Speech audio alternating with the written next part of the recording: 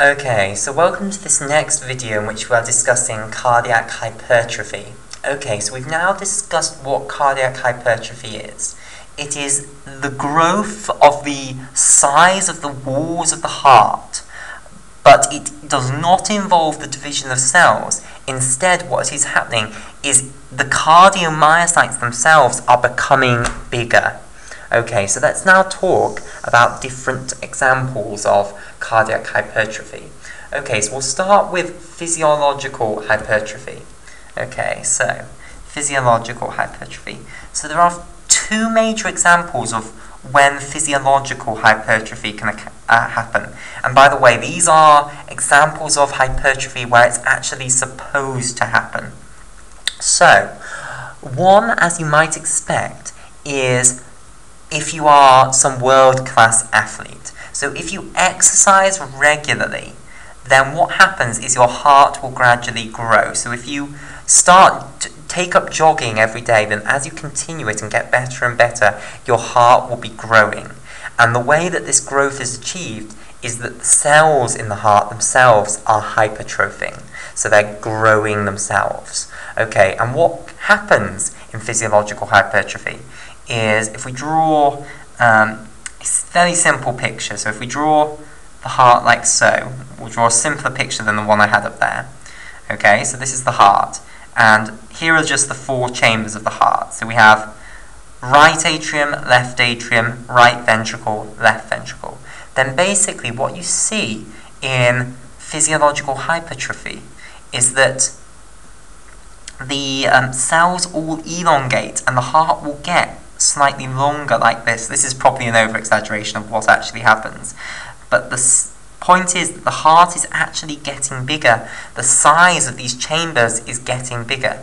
Now if I draw the thickness of these walls, so I'll draw this round here to show you the thickness of the walls. The thickness of the walls will not increase too much in this physiological hypertrophy, and we'll see that that's the opposite of what happens in pathological hypertrophy.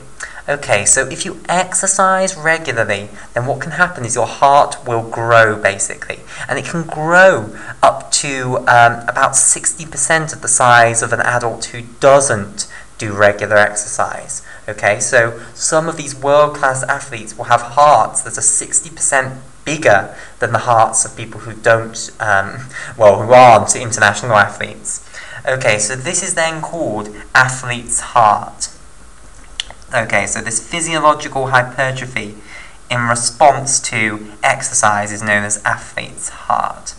Right, there is another example of physiological hypertrophy, and maybe you can guess it. When else would the heart need to have greater function?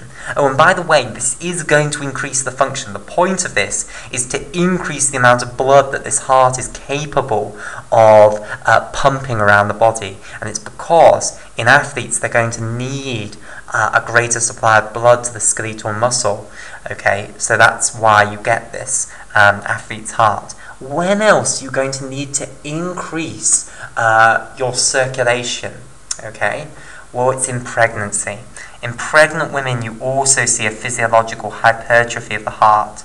So the heart gets bigger, and it's because it now needs to pump enough blood, not just for the woman's body, but also for the fetus's body.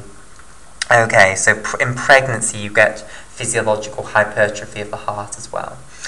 Now, basically, in physiological hypertrophy, if we draw a single cardiomyocyte out, so let's say this is a single cardiomyocyte, so we've gone to the walls of the heart, maybe let's say the wall of the left ventricle, and we've taken out a cardiomyocyte.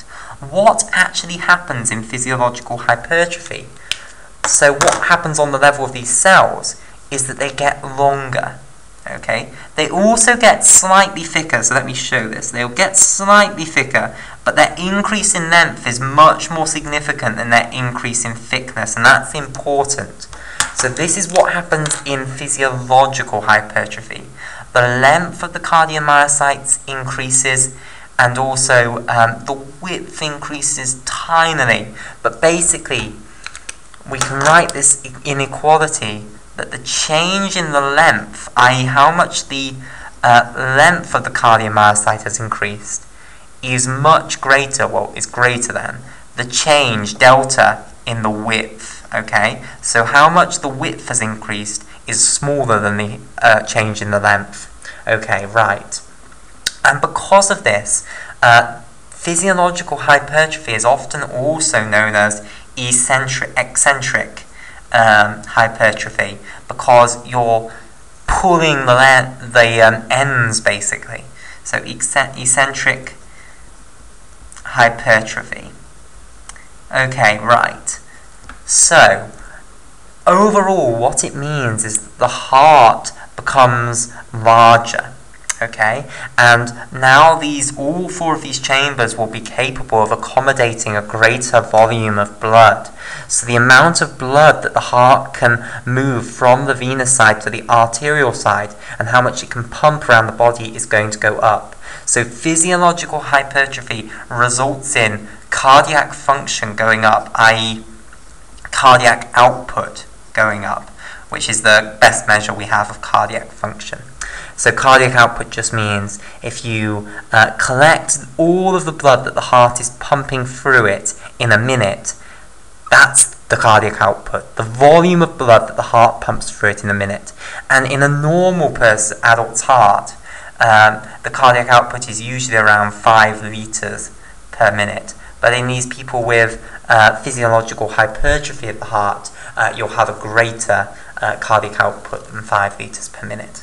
Right, so now let's turn our attention, actually, before we turn our attention to pathological cardiac hypertrophy, I want to talk about hypertrophic myopathy, because hypertrophic cardiomyopathy actually can often be associated with pathological hypertrophy just as well as it can be with it can be associated with physiological hypertrophy just as much as it can be with pathological hypertrophy. And I don't want you to think that hypertrophic cardiomyopathies are just associated with pathological cardiac hypertrophy. So I'm going to now discuss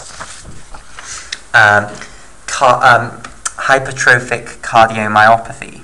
Okay, and this is one of the most common causes of sudden cardiac arrest or sudden cardiac death. So hypertrophic cardiomyopathy. Right, so cardiomyopathy means a disease of the cardiac muscle. Okay, and hypertrophic just means that it's going to be associated with the hypertrophy of the heart. Okay, so let's think about this. Basically, what can happen is when the heart hypertrophies, when all of these cardiac muscle cells hypertrophy, what can happen is it can lead to a thickening of the walls of the ventricles. So let's draw our picture of the heart again. So here is our right atrium here. Here is our right ventricle here. Okay, with the pulmonary trunk coming off the right ventricle. Here is the left ventricle and the left atrium here. Okay, right. So, what is going to happen if this wall, let's say this wall here, starts to thicken? Okay, so I'll draw this wall as it really is, so I'll give it a thickness. So, what's going to happen if this wall starts to thicken? Well, basically, to show this really bluntly, what could happen is this could thicken, okay?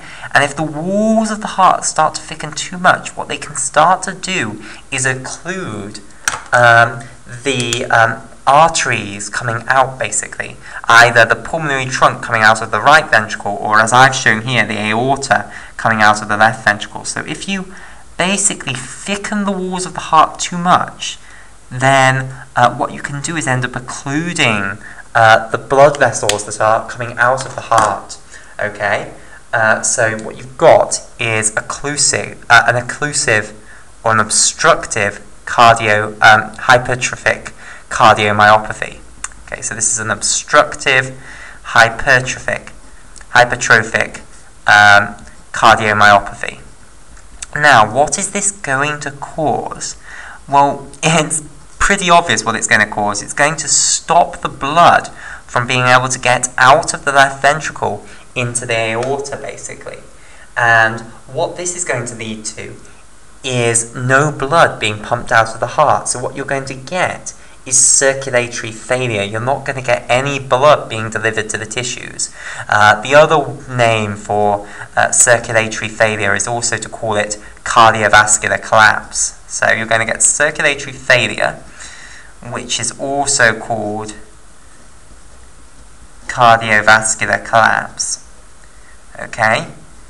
And what this is also going to lead to is it's going to stop the heart from beating, basically. Once you've obstructed the blood flow out of the heart like this, it stops the heart from beating, because the heart doesn't want to contract on blood that just can't go anywhere. So what it's going to cause is the heart to stop beating, and this is a common cause of what's known as sudden cardiac arrest.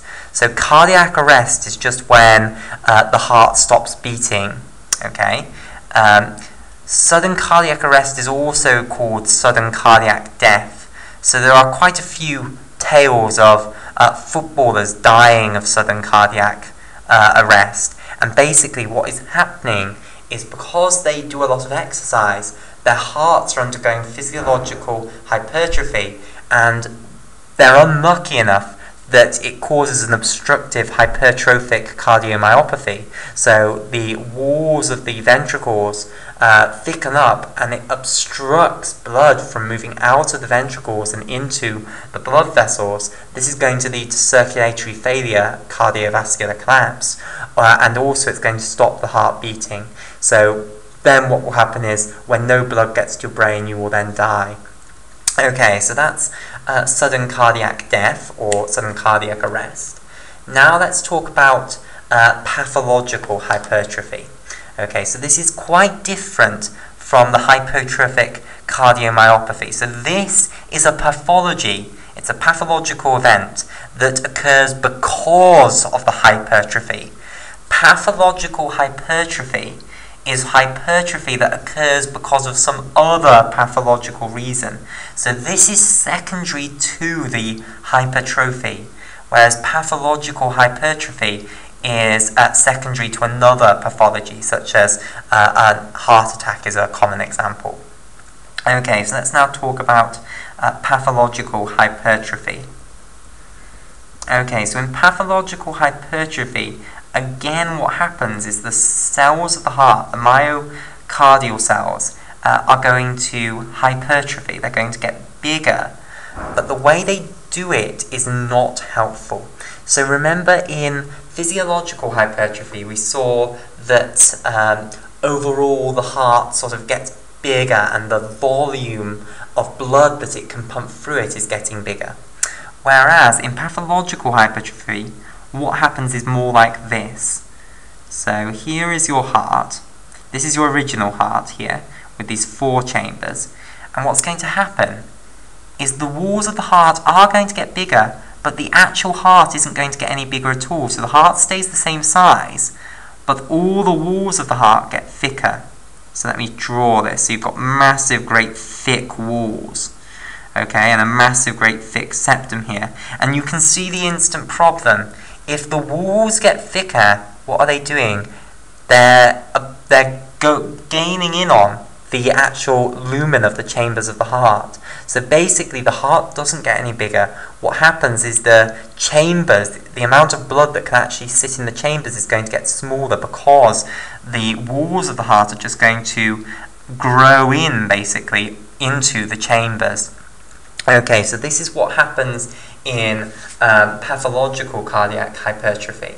Okay, and if we look at the cardiomyocytes, what's happening on the level of an individual cardiomyocyte. So let's take out an individual cardiomyocyte again. So here's our cardiomyocyte. So this is the one from the original heart. Then what happens? How does it hypertrophy? Basically, this time it gets thicker and thicker and thicker and doesn't really get that much longer. So its length does increase a little bit, but the main change in these cardiomyocytes is that they're getting thicker and thicker and thicker without that much increase in length. And this is why they grow like this. So they're not capable of extending the length of the walls anymore, which was happening in the physiological hypertrophy, but instead they're just getting thicker and thicker, making the walls of the chambers much thicker, but meaning that the size of the chambers, the amount of blood in the chambers, is going to get smaller and smaller. Okay, so if we were to write the inequality for this one, then the change in length, this time, how much the length gets bigger, is much smaller than the change in width. So the cardiomyocytes get thicker and thicker and thicker, but don't actually get that much longer. Okay, and this is not going to help cardiac function. So you might be able to guess that when this happens, cardiac output is actually going to go down. Okay, and we'll continue our discussion of pathological hypertrophy in the next video.